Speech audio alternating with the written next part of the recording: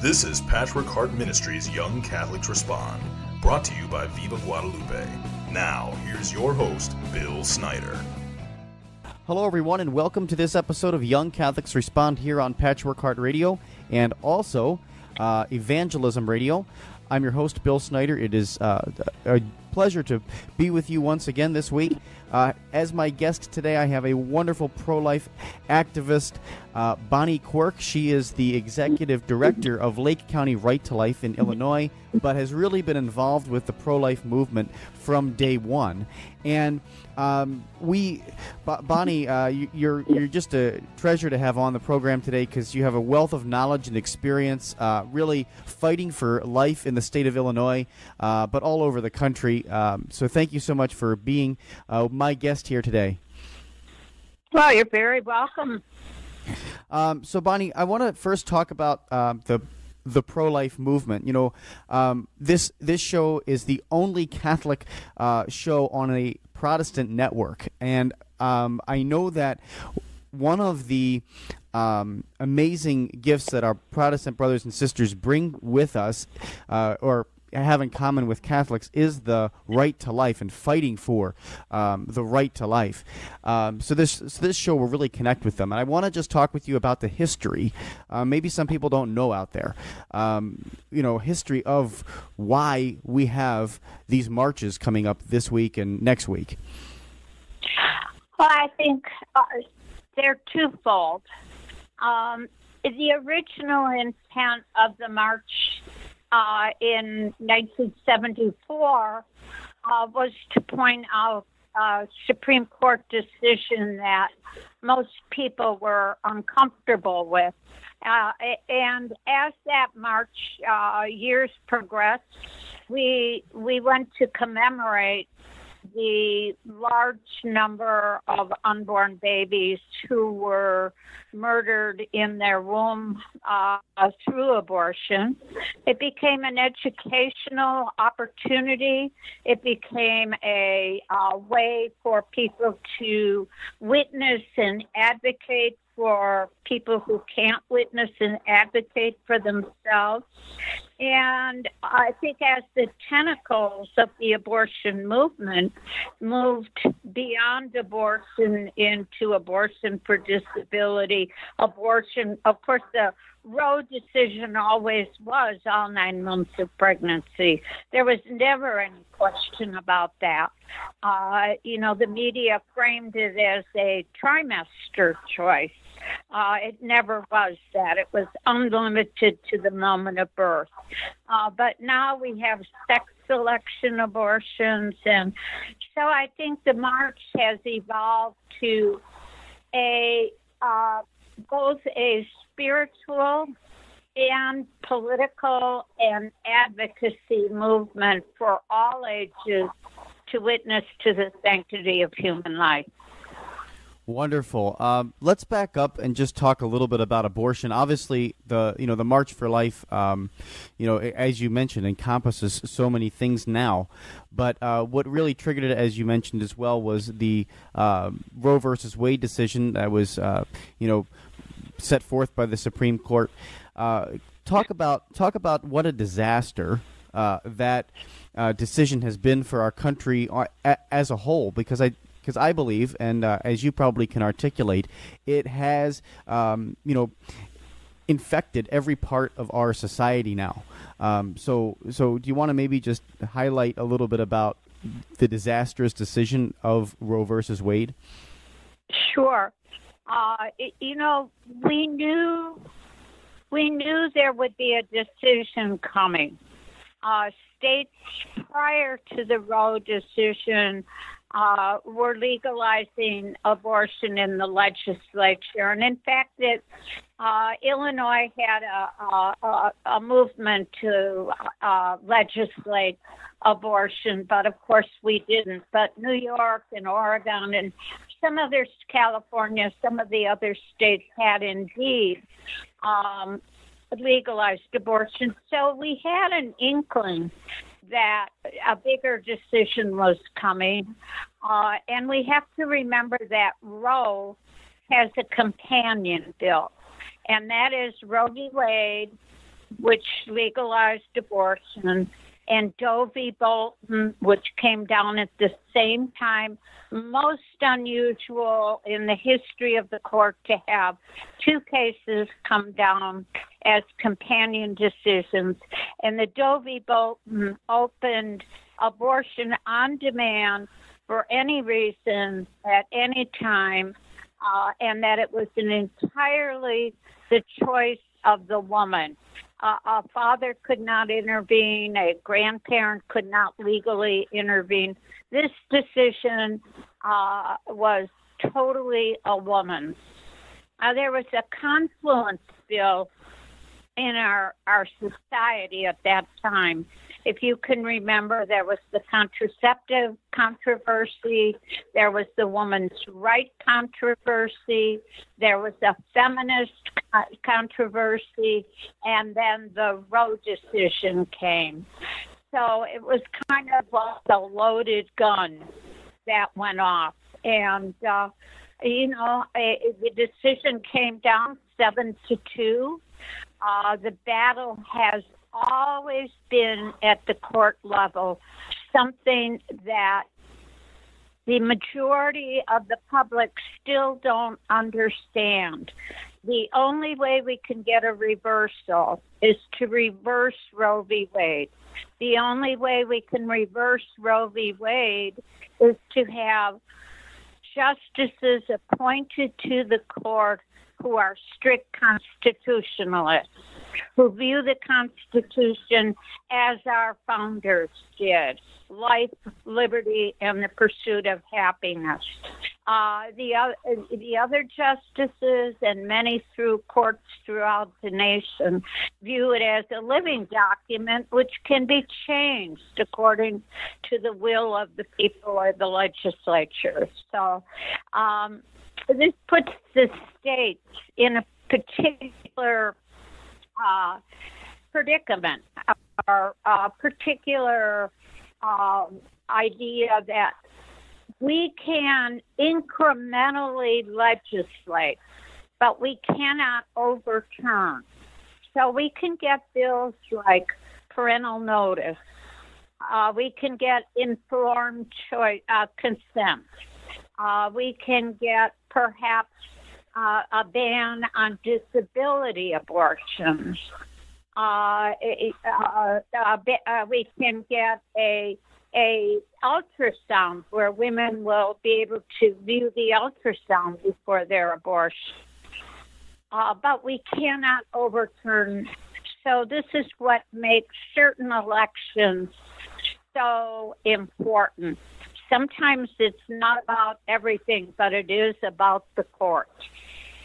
Yeah, absolutely. And I think, in today's society, when you talk about this issue, most people are incredibly uncomfortable talking about it at any type of length.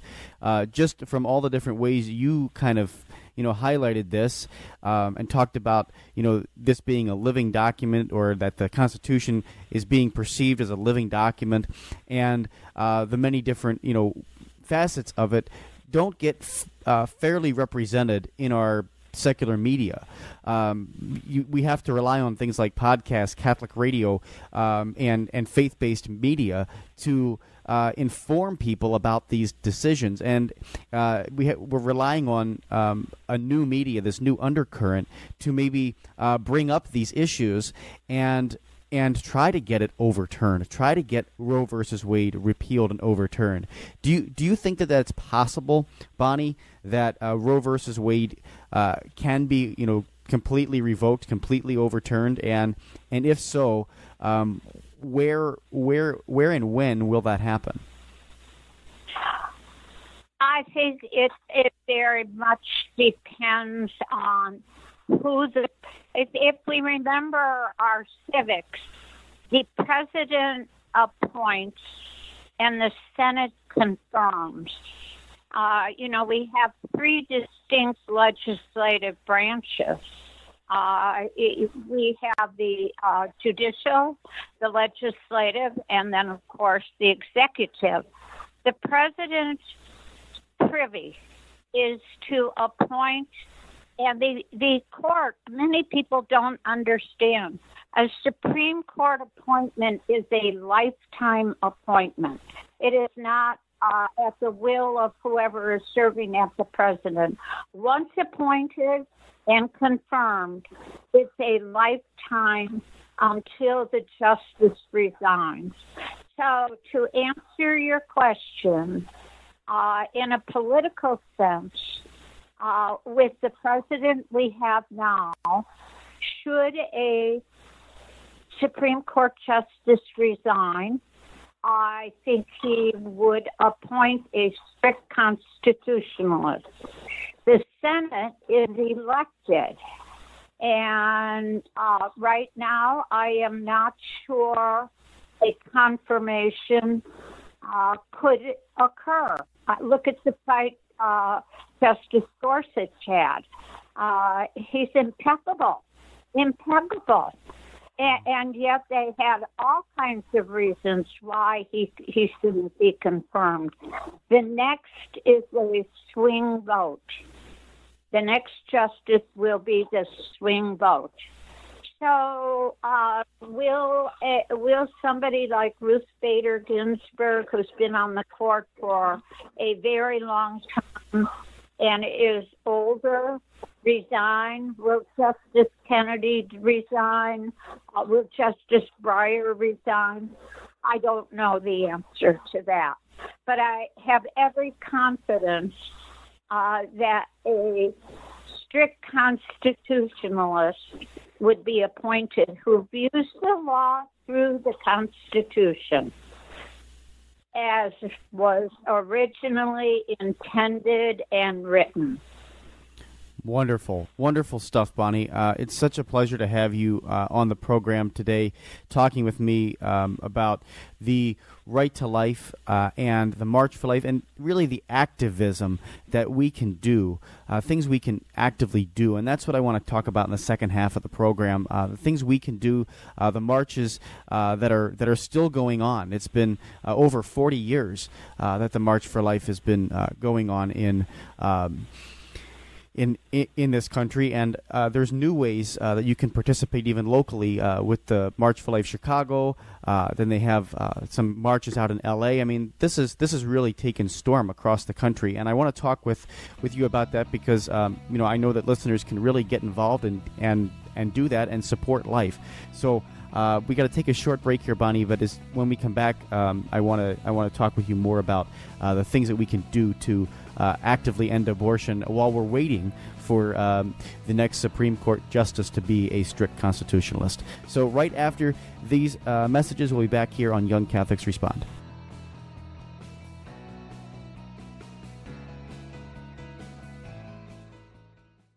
Our Blessed Mother wants only the best for her children and has given us a special place where she promises to help all those who appeal to her motherly love and protection. Telling Saint Juan Diego that here I will alleviate the sufferings of all those who love me and seek my protection. That holy place is now the site of the beautiful Shrine of Our Lady of Guadalupe in Mexico City. If you would like to learn more about how you can visit this special place of grace, please visit vivaguadalupe.org for more information. Our Lady may be calling you now. Now back to Young Catholics Respond. Once again, Bill Snyder. Hello, everyone, and welcome back to Young Catholics Respond here on Patchwork Heart Radio and Evangelism Radio. My name is Bill Snyder. I'm your host, and we're continuing our conversation with Bonnie Quirke. She is the executive director of Lake County Right to Life in Lake County, Illinois. It is a pleasure to have her on because she is just a plethora of information and true, just amazing spirit to stand up for life. She does so much to fight for the right to life, and this is the time of year we're fighting for the right to life, right, Bonnie? You bet. You bet it is. Here in January, it's the month of life, and in addition to that, we've got some great marches going on all around the country. Of course, the big one in Washington, D.C., but there's also some regional ones here coming up. January 14th is the March for Life Chicago, and I know you're heavily involved in that, Bonnie. Do you want to maybe talk a little bit about the March for Life Chicago first, and then we'll go off into the other stuff? We meet at Federal Plaza on January 14th. March for Life Chicago is an incorporated board, and we meet monthly. And our board is widely comprised, really, of facets of the pro-life movement, all coming together. Students for Life, Relevant Radio is represented, the Catholic Conference, the Archdiocese of Chicago, Lake County Right to Life, the Pro-Life Action League, Aid for Women in Chicago, and we meet monthly. And we formulate what the keynote, our speaker list. It's a collaborative effort of the pro-life movement with an outreach to the Midwest. We're the largest Midwest March for Life, and this year we hope we will outgrow Federal Plaza, which holds about 10,000. Since our inception, Patrick McCaskey has always been one of our speakers. And the McCaskey family has been very generous in its support for those values that we all cherish, life, sports, faith, all of those values. And, they add a dimension to the march that perhaps other states don't have. So I'm looking forward to hear Patrick McCaskey's new poem for life. I'm looking forward to hear Cardinal Supich and the Orthodox bishops speak on the issue of life. It's certainly a time to show the nation that the people in Chicago are pro-life. We, the people, are pro-life.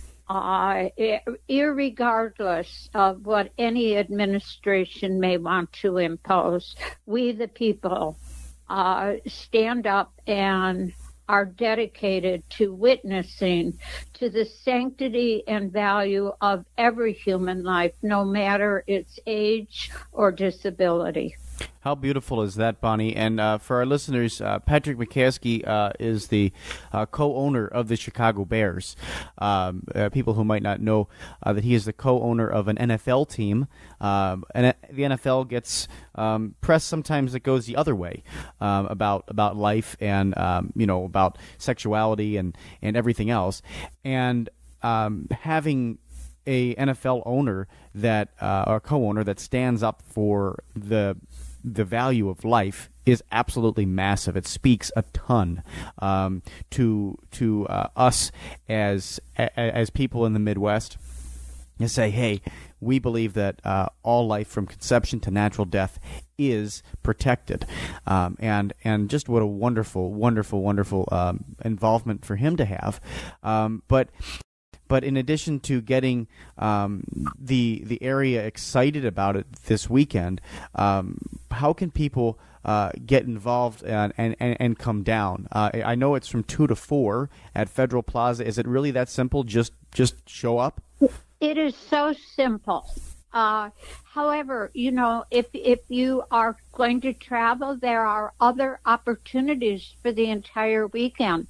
We still have some dinner reservations open for our roast dinner, the Chicago roast dinner, which is held on Saturday night at Petterino's in Chicago.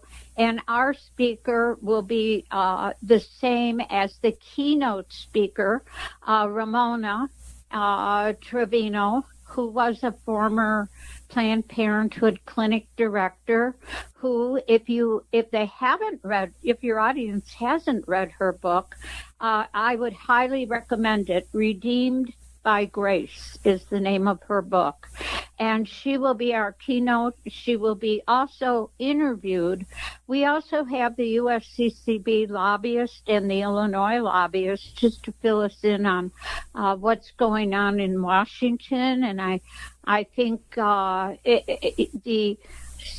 Speaker of the House just announced that when the March for Life in Washington is going on, and that march will be January 19th in Washington, D.C., the House will be voting on the abortion survivor bill, which is a bill that says any baby that's born with any type of prematurity or disability will receive the same medical treatment as a healthy newborn, is entitled to by law to be taken care of rather than put in another room and allowed to starve to death or freeze to death, as the case may be, wherever the institution is. Many people don't know that that's going on. Full-term babies or premature babies born with a disability sometimes are just put in if the parent doesn't want them, in a linen closet or a utility room and allowed to die. No medical treatment, no ability to have any intervention. Wow. So that will be voted on the weekly march in Washington. So that's beautiful as well. That we were just seeing the pro-life cause advance and advance. During the break, you mentioned to me that anyone who attends the March for Life in Washington, D.C., if they're Catholic, under the usual conditions, gets a plenary indulgence as well, right, that Bonnie? is the first time that's ever happened, and I'm delighted. A plenary indulgence for traveling to Washington, D.C. And just as an aside, Bill, you asked me earlier if I thought Roe would be overturned. I go to Washington almost every year. When I was younger and my kids were growing up, they all went to Washington with me. And this year, I have grandchildren, and we are all going to Washington, D.C. So there will be 3 generations witnessing for life in Washington, D.C. I think a lot of people my age who've been in the movement since the beginning, it's the same. There are 3 generations. And when you go to Washington, one of the great things about going to Washington is you see a sea of humanity, never covered by the media. They never tell you there are almost 1 million people there, all on their own dollar, who have traveled from all over the country, including Hawaii and the Virgin Islands, coming to Washington to stand before the court. The march goes down Constitution Avenue and ends at the court, standing there peacefully praying and witnessing for that overturn of Roe v. Wade. And it really doesn't matter how many. Right is right, even if there's only one person who says it.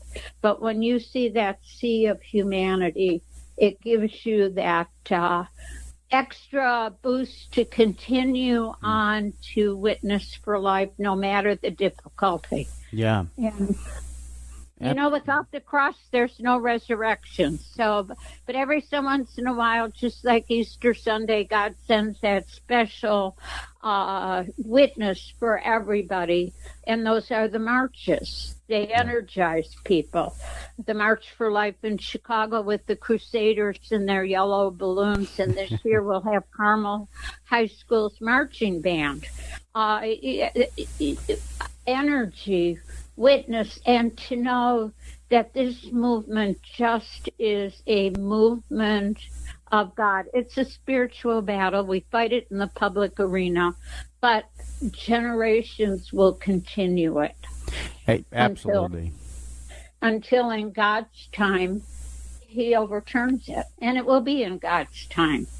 Bonnie, only have a few minutes left. These programs always fly by. They're never as long as I need them to be. But I want to make sure that, because I know that you do so amazing work at Lake County Right to Life in Illinois, that I just want to give you the opportunity to, talk a little bit about what Lake County does, and I know that you do a lot with, abortion, to end abortion, but also a lot to help women who might be in a precarious situation. So I'll let you just talk a little bit about, what you do at Lake County Right to Life, and make sure you give us your website and everything as well. Sure. Lake County Right to Life, I co-founded with a gal named Jean Sinovic. In 1973, we got together and thought it'd be over in a year, that the entire nation would rise up against the killing of innocent human life. And when it became apparent over the year that was not going to happen, we founded Lake County Right to Life, incorporated it as a 501c4 for your audience. That is a legislative ability, and with an internal C3, which is the educational component of Lake County Right to Life. So we are active in the legislature in trying to get bills passed that protect life, and we're active in the educational realm. And about 5 years ago, we formulated a political action committee, which works within the election process to see that we get pro-life candidates elected. We partner with 2 crisis medical centers. One is right here in Lake County, Informed Choices. They're a medical clinic, and the other is Aid for Women in Chicago, which also is a medical clinic with an outreach out here in Des Plaines, Heather's House, which is a home for mothers who need a place to stay while they're carrying their baby, and maybe for 6 or 8 weeks after. So I would say we do it all, and we're www.lcrtl.org. And our email is lakectyrgl@sbcglobal.net. We're in the phone book. We're in Grace Lake, but we cover Lake County. So come on down to Chicago, to the Federal Plaza. Join thousands of your like-minded people and witness and advocate for life. It may be cold, but offer it up. Offer it up for a woman who's contemplating not keeping her baby and having an abortion. Offer it up for the families who've been torn apart. Offer it up for the strength and stability of the pro-life movement. Life is never easy, and a little cold never stopped anybody. That's right. I'm certainly looking forward to being down there with you, Bonnie, and bringing a bunch of people from Wisconsin down there to the March for Life Chicago on Sunday. So looking forward to being there with you, and thank you so much for empowering our audience and informing our audience, just like you do every day. But I appreciate you doing it with me here on Patchwork Heart Radio, and just sharing with us about the importance of the right to life, and also the importance of standing up by marching. So I really appreciate that, Bonnie. Great, Bill, and thank you for Wisconsin's support. There are all kinds. In fact, Bishop Hine is one of the speakers at the March for Life Chicago. So coming from a neighboring state in Indiana. So there we have Wisconsin, Indiana, Iowa. We have buses coming from Iowa. So join the Midwest March for Life Chicago. Stand up and be counted. That's what God wants you to do. Amen. Well, this has been an episode of Patchwork Heart Radio's Young Catholics Respond. Until next time, from all of us here at Patchwork Heart Ministry, I'm Bill Snyder. Keep beating to your Catholic heart. This has been an episode of Young Catholics Respond. For more information about this program or Patchwork Heart Ministry, visit patchworkheart.org. That's patchworkheart.org. Or email info@patchworkheart.org.